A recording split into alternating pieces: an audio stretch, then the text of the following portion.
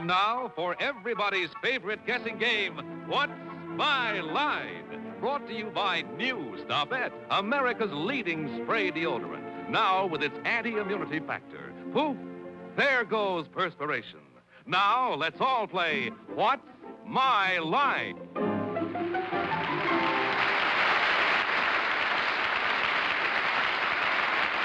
And now, let's meet our award-winning What's My Line panel. First, the popular columnist whose voice of Broadway appears in the New York Journal-American and papers coast to coast, Miss Dorothy Kilgallen.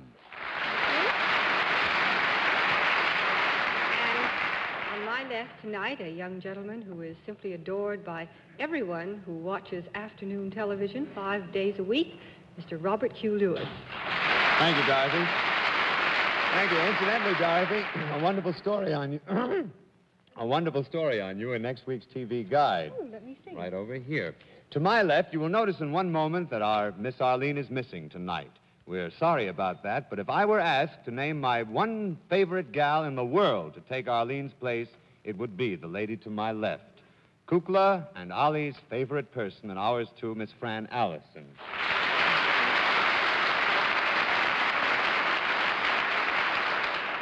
And on my left, Kukla and Ollie's favorite publisher and mine, too, the guiding genius of Random House, Bennett Cerf.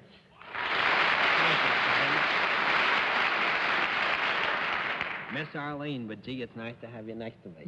Thank you. Well, on my left, just over his election night vigil, still panting a bit from his extra exertions, our distinguished panel moderator, John Charles Daly. Thank you. Good evening, ladies and gentlemen, and welcome to What's My Line. It's Sunday night, and we're up to our old tricks. We have some very nice folks with interesting occupations.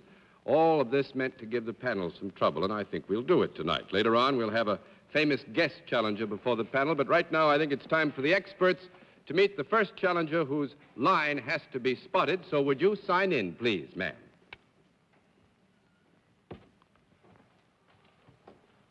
Iris.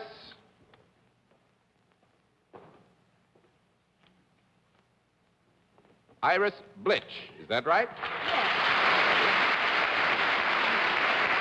Is it Miss or Miss?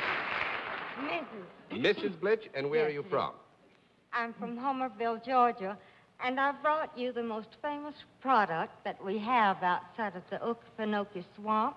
That's gum turpentine, Mr. Daly, and I'm sorry I didn't bring all of you a bottle, but my luggage was a little crowded. Well, thank I you would very have much. brought you a baby alligator, but it would have been a little Well, awkward to have done that. Oh, I'd love Don't to you have drink a baby that here, alligator. John. I won't drink that here, and I just hope the panel pays attention to the fact that this is gum turpentine. I won't help you a bit, see?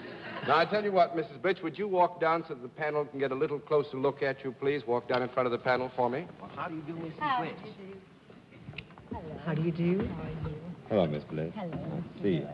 How do you do? Hello there. All right, Mrs. Blitch, will you come over here now, please, and join me? And as you may know, the panel, because they have had a chance to meet you, have seen your handwriting, heard your voice, get one free guess as to what your line may be. And we begin the free guesses with Miss Dorothy Kilgallen.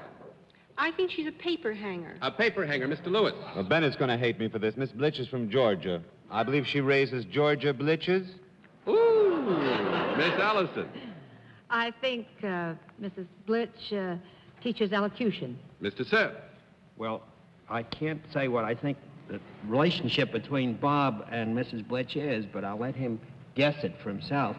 I think Mrs. Blitch probably works for Coca-Cola. No, I'm afraid not. Nobody has it right. We'll let our viewers at home have a further look at Mrs. Iris Blitch. At the same time, we'll tell them what her line is, but the panel will have to guess.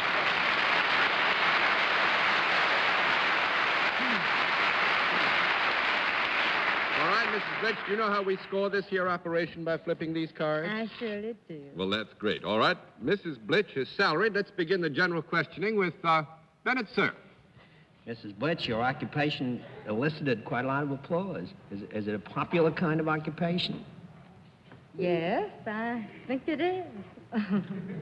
Is it performed for a profit-making organization? No. No? That's 1 down and 9 to go, Miss Kilgallen. Mrs. Blitch, do you then work for some form of government? Yes. Would both men and women be interested in what you do? Yes. Is your work kind of fun? Yes. Is it something that a man could do as well as a woman? Yes. Are there men doing it? Yes. Does it have anything to do with the federal government? Yes. You're employed, you get your paycheck from the United States of America? The United States of America being a large entity, I would say in this issue, we'll have a small conference. Thank you very much.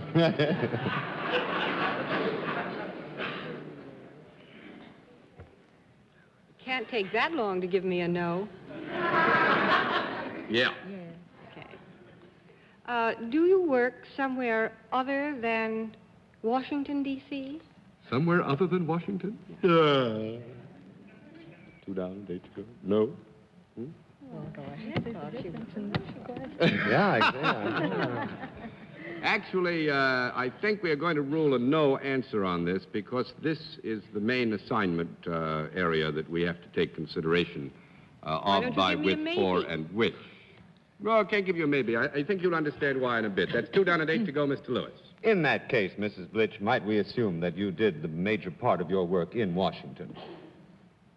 That I did know. I was sure I would get a yes on that. When did that last train go? Why wasn't I on it? Actually, I think he was using the verb in the presumptive sense, that when you are at your labors, you would do, that you would then perform them, the major portion of them in Washington. I was just asking a simple question. Yeah, I know. I wish it had been, too. Involved. I think we can give him a yes on that in terms of the general copaceticness of the Cassuta-Francis, you see? Oh, now I understand. Thank you. Miss Blitch, does your work have anything to do with either the House of Representatives or the Senate? Yes. It does? Yes. Are you then perhaps in the employ of one of the members of those organizations? No. That makes it 3 down and 7 to go, Miss Allison. Is the work that you do indoors? Yes. Is it always in the same place? No. No, not always the same place. Mr. Cerf. Mrs. Blitch, I was interested in your saying you didn't do your work in Washington. Might I possibly take a guess that you were just elected to something on Tuesday? You may do anything you like. Well, I am.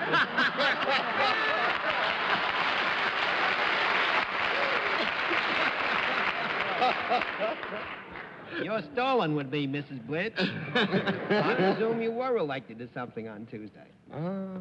Right? Yes. And you're going to come to Washington when the new Congress goes into session. Is Yes. that right? Well, you were elected.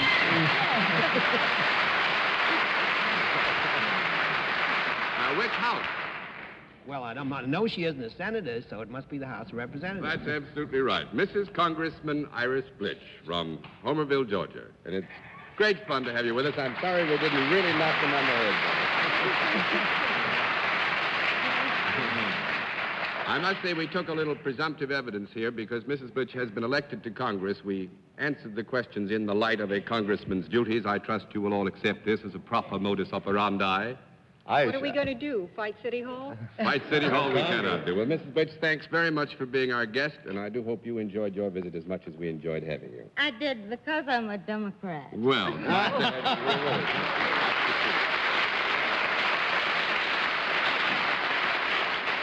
the nice thing about America is that all of us can be happy being Democrats or Republicans. But now let's see what we can make out of the panel. Let's get us another challenger. Would you sign in, please, ma'am?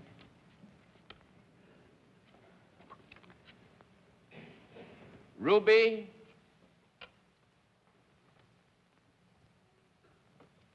Warren, is that right? Is it Miss or Mrs.? Mrs. Warren, and where are you from, Mrs. Warren? Muscomania, Washington. I beg your pardon? Muscomania, Washington. Muscomania?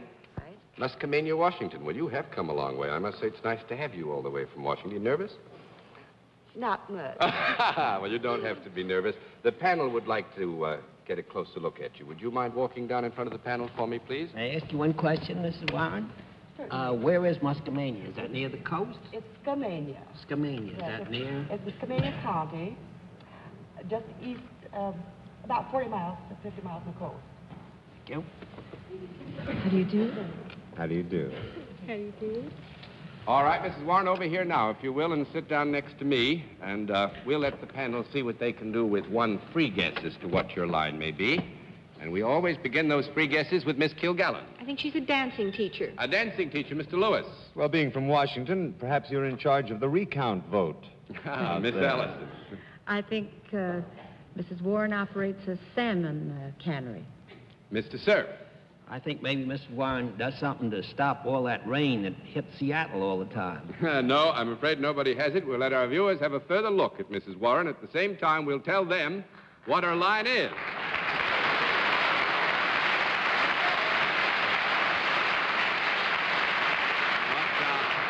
The panel's got to work. Mrs. Warren, you know how we work this dingus here in scoring, do you? Yes. All right. Now, Mrs. Warren is salaried. Let's begin the general questioning with Dorothy Kilgallen. Do you work for a profit-making organization, Mrs. Warren? No. Now, that's 1 down and 9 to go. Mr. Lewis. You do not work for a profit-making organization. Yes, Mrs. Warren Yes. does not work for a profit I see. organization, no. Is there any possibility that there is a product involved in the work which you do? Yes. Yes, there's a product involved. There is a product. This product that perhaps might have something to do with the state of Washington. Could it be native to, does it grow in that area, perhaps? That's 2 questions. That's in the general area of the questions, which are very broad. I think we could admit a certain indigenous nature, don't you think, yeah? Yeah. I didn't quite understand. This then is a product, you said it could grow in that area. No, in the whole area of your questioning, which was very broad, native, could it grow, be Yes. native, etc., we gave you a yes to the whole area. Mm-hmm. Is it perhaps something that grows wild in different colors? Yeah. That's right, yeah, it does, yeah, sure. I pass. Oh, Miss Allison. Now I know that it's variegated, don't I? Well, anyway, would this product be found in the home? Yes. Is it a product which would be used by both men and women? Yes. Is it a product which is portable rather than stationary? Yes. Might it then be found in one room of the house more than any other? Yes. If this were a 2-story house, would I be more apt to find this on the 2nd floor than the 1st? No. No, that's 2 down and 8 to go, Mr. Cerf. I'm a little puzzled, Mrs. Warren, because you said you did not work for a profit-making organization. Am I correct in saying that you do not have any kind of a government job? Are you correct in saying that Mrs. Warren does not have any kind of a government job? It's a very good question, and it gets no. 3 down Put and it 7 the to wrong go, way. Mr. Kilgallen. I got trapped by that government once. I'm going to get back to the product. Is this product a product that moves around? Yes. Does it have legs? No. 4 down and 6 to go, Mr. Lewis. When you say moves around, do you mean that it locomotes itself? Yes. It does. Well, that throws out what my theory was. It has no legs. Does it perhaps swim? Yes. It does swim. Well, that's wonderful country out there for fish. Do you have something to do perhaps with the fish industry in general? In general, in a very general way, I think we might say. Yeah. Now we must find out what particular fish. Let me see. We've got a lot of tuna out there. Would it have anything to do with tuna? No. That's No. 5 down and 5 to go, Miss Allison. Did you ever try to carry a tuna fish in hand? I forgot about that. I always think of them as canned somehow, Bennett. If it is a fish, certainly would move around, but it must also be carried, must it not? Well, at some later state in its Korea, it gets to be carried around, I would think, yeah. But as you're concerned with it, it's moving. Yeah, it moves around, Yeah. doesn't it? Yeah. Would this product be found in a special container? No. No, that makes it 6 down and 4 to go. I'm going to give you another 40 seconds for this. See if you can name I'm it. a stubborn fellow. I want to find out what kind of a job for the government Mrs. Warren does. Has this got something to do with the state fisheries, the hatcheries? The No. state fisheries and hatcheries at $7 Well, do you work for the state government? The state government? No, that's 8 down and Works 2 for to go, no Mr. government. Lewis. You do not work for any government agency whatsoever, and yet it's a non-profit-making organization. You are... I believe it was established there was no government work involved. Would you like to take this question and renew it? Because I we'd be certainly glad- would. You work for some form of a government. Do you not? Yes. Is it a local government in Muscombe? Local government is 9 down and 1 to go, Miss Allison. Are you an inspector of some kind? No. Not an inspector, no. The assignment is more specific. It's 10 down and no more to go, and there are a lot of things to clear up. Now, Mrs. Warren works for the Corps of Engineers of the United States Army, which is, as you know, therefore, federal government, and she counts fish in the Columbia River as they go over the Bonneville Dam.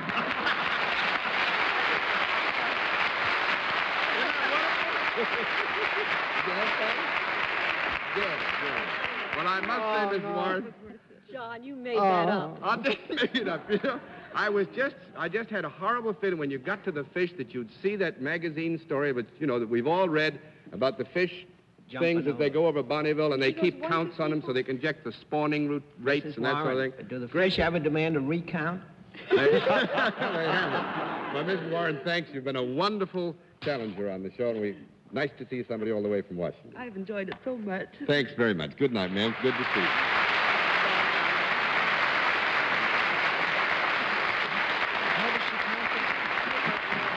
In just a moment, we'll meet tonight's mystery.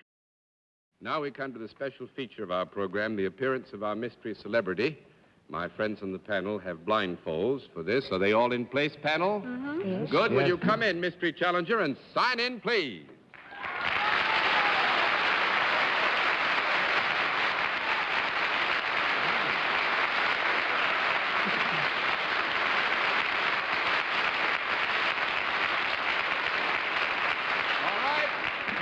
Panel, as you know, in the case of our mystery challenger, we get right down to the general questioning, which we will begin with Robert Q. Lewis. Well, that was quite a reception, sir, madam. Good evening and welcome. Am I safe in assuming that you are a member of the entertainment industry? I'll say yes.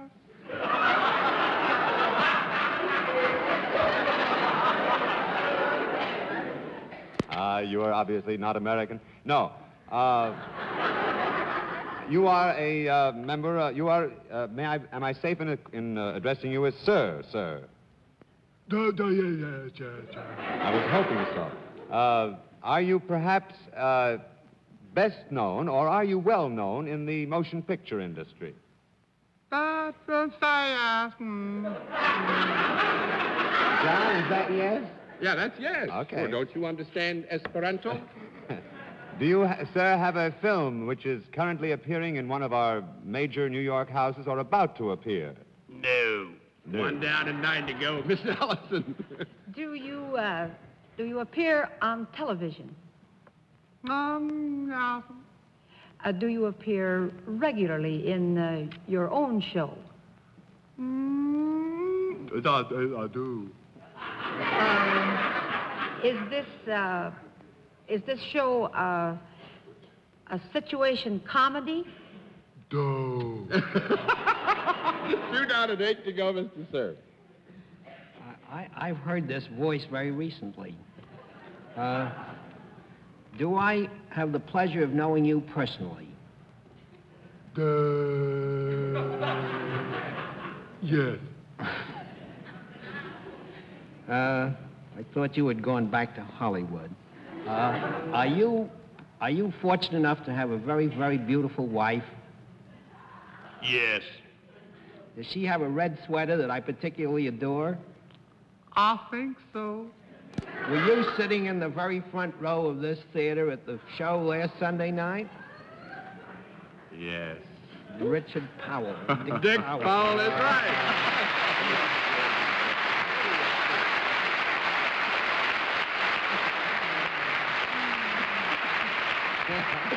It just goes to show, we felt so sure that when you'd seen Dick here last week, never put him on the show, and I was here last week, that you'd go looking all over the fields for somebody else. I don't suppose that lovely bride of yours is with you, because it would be awful nice if we could say hello to her. Yes, she is, John. She's Could we backstage see? or something. Yes, sir. Miss June?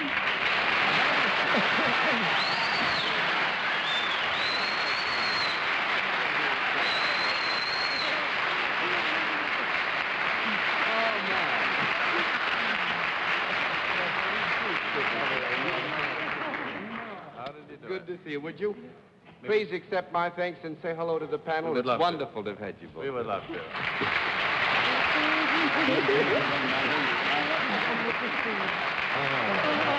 don't think that's nice. They didn't even wink. I would add only one final word. Of course, all of you know Brother Powell for many of his great talents. He's on CBS's four-star Playhouse.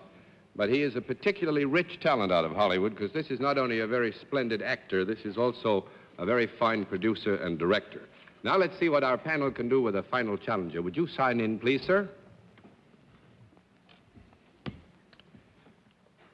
Jack, with a flourish.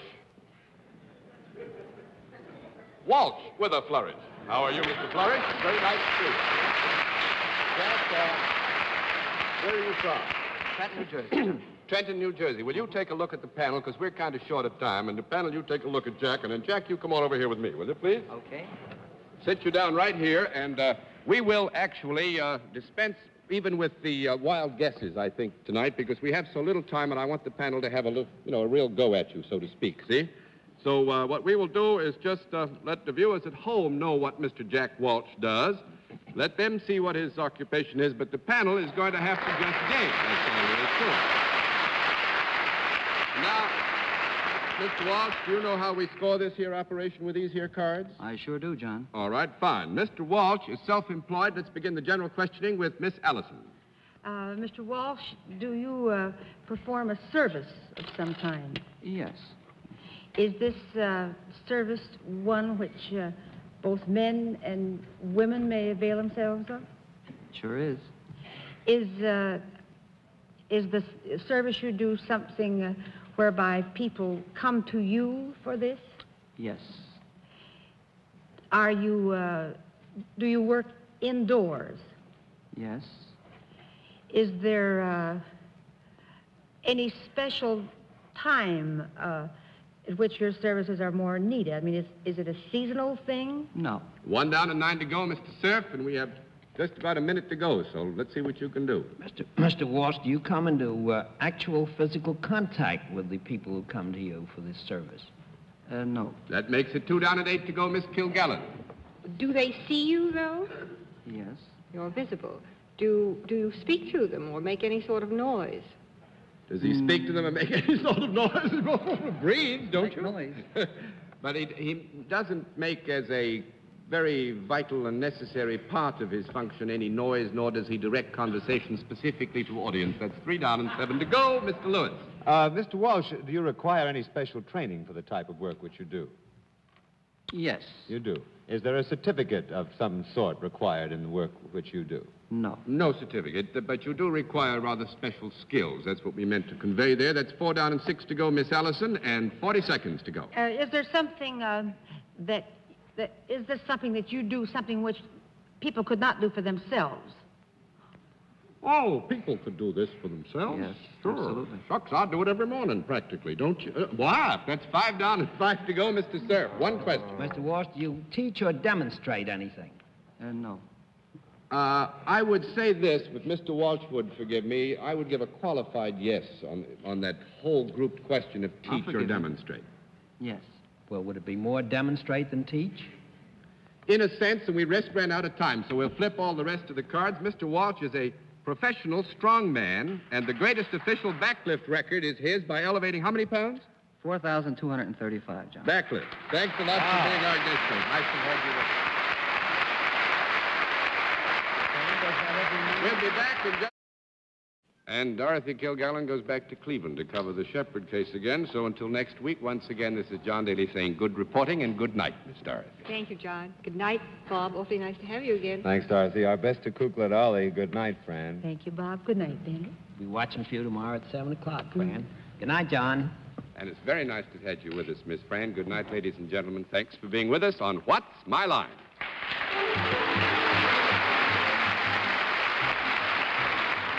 This has been a Mark Goodson, Bill Cotton production.